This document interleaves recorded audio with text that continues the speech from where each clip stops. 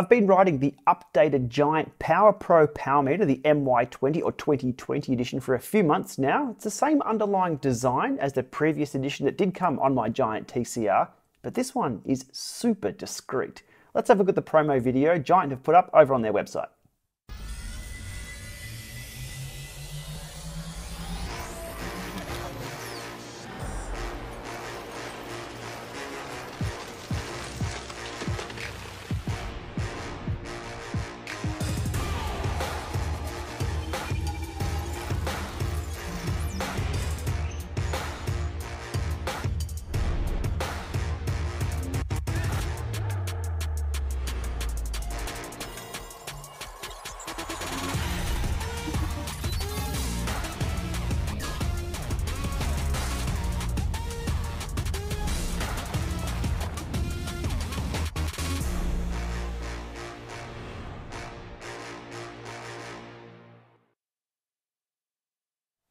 This new version of the PowerPro Power Meter comes on 24 models in the Giant range for 2020, or it can be purchased aftermarket for around $849 approximately, give or take, based on the market you're in. That's US dollars too.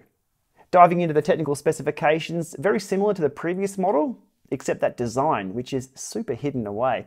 So it's a Shimano based crankset. This one I have is an Ultegra R8000, 172.5mm. Gives you left-right independent measurement and combined measurement to give you total power. It's a rechargeable battery with a life of around 100 hours, the wireless transmission, ANT Plus and Bluetooth Smart. Power accuracy claimed plus or minus 2%. Weight-wise adds 16 grams either side. You really won't notice it. Power measurement range between 0 and 3000 watts, probably twice as many watts as I could ever do. The cadence range between 20 and 180 RPM, accelerometer based, so no frame magnets required. Water resistance level, IPX7, operating environment temperature, -10 to +50. USB charging cable with a proprietary end connector, and it's different to the previous models as well. So do watch that. If you're traveling with this, you will want to take that cable with you. The unit is firmware upgradable via the RideLink app from Giant, and it has LED light status indicators. If you recall the 2019 model of the PowerPro, you may notice a big power drop here from a claimed 150 hours life down to 100 hours life. But I did some testing with a rig in the garage here with the pedals moving non-stop, and the previous version I only got 114 hours of battery life out of the previous version. So 100 hours probably isn't a big change, probably brings things more into line with the real world usage. So 100 hours, remembering pedal-based power meters are around 60 hours to 40 hours, so that's not too bad. Speaking of battery life, a recent firmware update has addressed a battery drain issue that I encountered and reported back to Giant, so they're on top of things. I've been running that for a few weeks and everything is a-okay, so a good reason to keep updated with your firmwares. The majority of the data that I've collected over the last few months from the PowerPro MY20 has been via ANT Plus direct to head units or to my Windows 10 machine indoors on Zwift. It will also connect to Apple TV over Bluetooth, and you'll get power and cadence so you can ride on.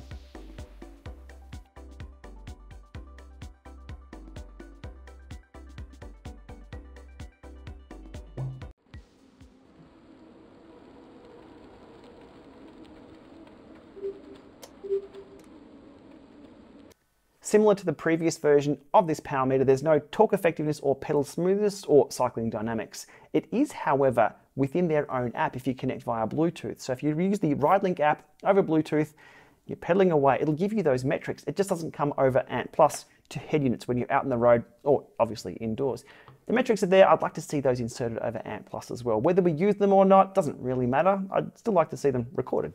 Diving into some of the data sets here over on my favorite website, DC Rainmaker's analysis tool, where we can compare multiple power meters as an overlay and see how they stack up. So 3 data sets to look at. We'll just dive through them nice and quickly. Here we have an outdoor ride. We have the Giant PowerPro MY20 on a hilly loop up against the Accelerometer Duos, which we know are pretty reliable. Numbers here look pretty good. Let's dive into a few little sections here. So just at the start, tracking pretty well. 251, 254, within a few watts for a few minutes at the start. A little sprint here. The peaks on the Accelerometer Duos a little higher by around 50 watts or so, but still not too far out there. And then nearing the end of the ride, another short little hill here, and 281 versus 280 within 1 watt there for around 3.5 minutes. That's looking pretty good outdoors.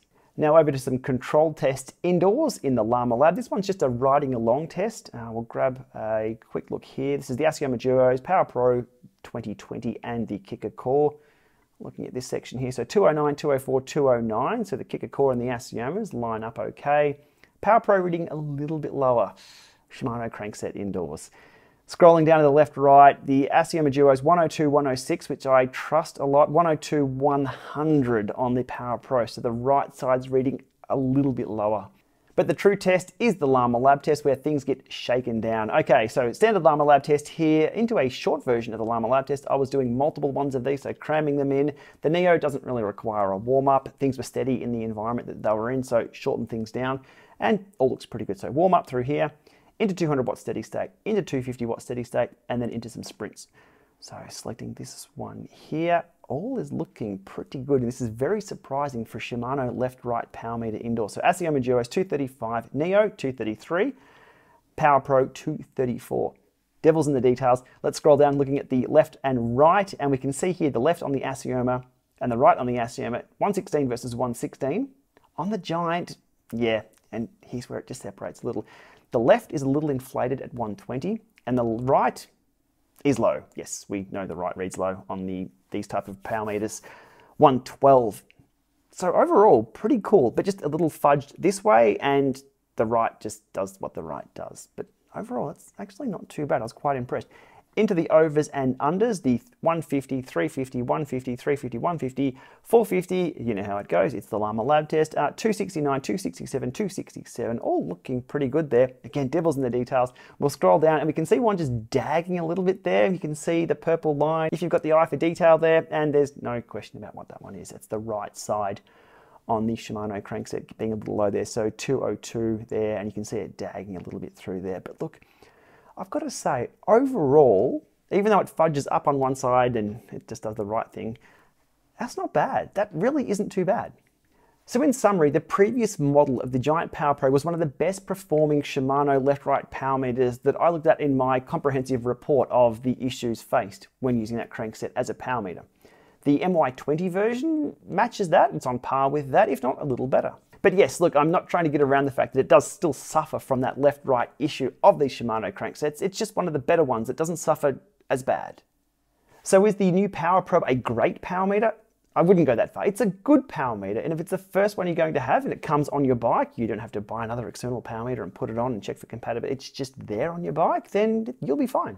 With the shortfalls obviously being no cycling dynamics, no torque effectiveness, pedal smoothness, the proprietary plug, and yes, it's still that Shimano power meter that we did see in the data there that was okay, it still suffered from that right side issue just a little bit. But for watts, cadence, and a crankset on your bike off the shelf, it's the kind of solution that makes power meter companies a little nervous. If bikes start shipping with power meters, there's no reason for people to go out and buy another solution from a third party. I'm very interested to see the next move by Shimano in the power meter space. We see SRAM at the moment owning Quark and PowerTap, two big players in the power meter market. Shimano are going to have to do something here to pivot because it's Giant themselves who are taking these Shimano cranksets, making them power meters and putting them on bikes on the shop floor. Okay, we'll leave it there for today. If you own one of these, let us know how your experience has gone to date and make sure you do your firmware updates. Alrighty, thanks for watching and hit subscribe to support this channel. It's much appreciated.